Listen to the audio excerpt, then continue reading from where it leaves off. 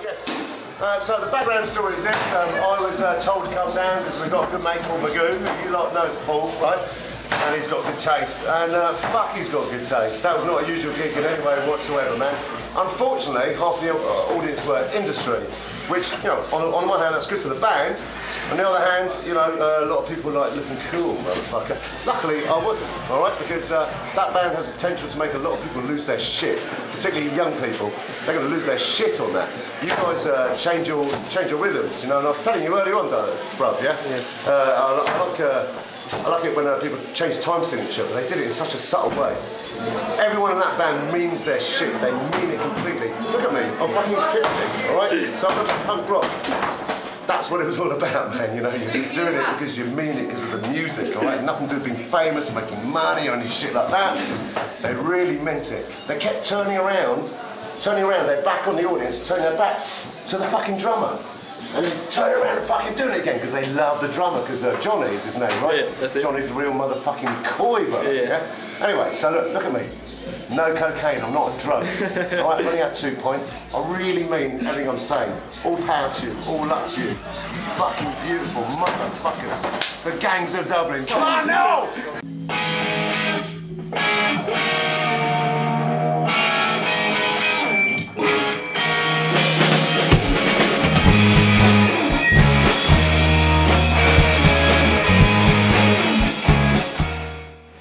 Hi, my name is Keelan Foley from the Keelan Foley music blog. I'm here in Dublin with an Irish folk-piece called Gangs. Just back from a small tour in London. So guys, how'd you get on? Brilliant, yeah. Phenomenally. Yeah. Amazing. So you're playing in Dublin Castle. It's a big prestigious venue. How'd you find it? Yeah, it was pretty amazing. It was amazing. It was kind of like, because we'd been planning it for quite a while. It was kind of it felt really special to play venues as iconic as that, and like a lot of bands that we looked up to play there, and then for us to play it, not only play it, but play it as well as we did, was yeah, it was amazing. Yeah, you can like smell the bands. Yeah, it's yeah, but it's brilliant. Like it's steeped in like bands that have gone before, and like you can almost feel it in a way that it's, and the fact that we played there and we got such a good reception. The encore and so on.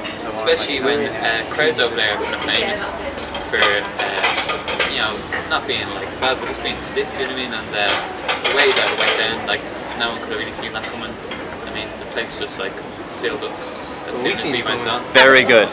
They were absolutely amazing. Incredible. I loved them. I really like the way you guys were wearing the same shirt. Oh yeah, you're kind of matching. But yeah, amazing. Yeah, so we have some dates coming up. We'll be playing in Dublin, Belfast, Cork, the Clonakilty, the Bars, famous venue, and Kilkenny, and then we're going to play a special show in Hook Lighthouse as well. So that's going to be Hook Lighthouse. Yeah. So like obviously this isn't this wasn't done before by a band. Is this part of your style? Well, yeah, like I think it's just like we we're always about doing something. We're different to any other band, so we're always about doing something different, you know. We don't want to be a conventional band.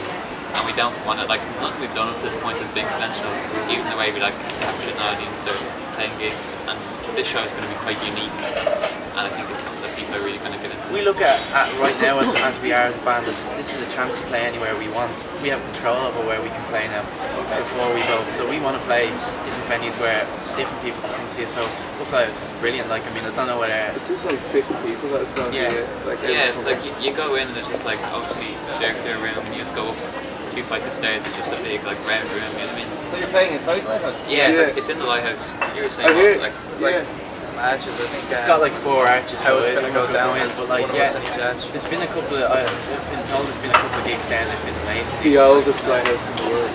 Yeah, That's the oldest in the world. Yeah, operating. Oh right, so you have one of Ireland's hottest new bands playing the oldest functional lighthouse in the world. Functional after we're done. Let that one sink in. I've heard it's haunted. Thanks very much.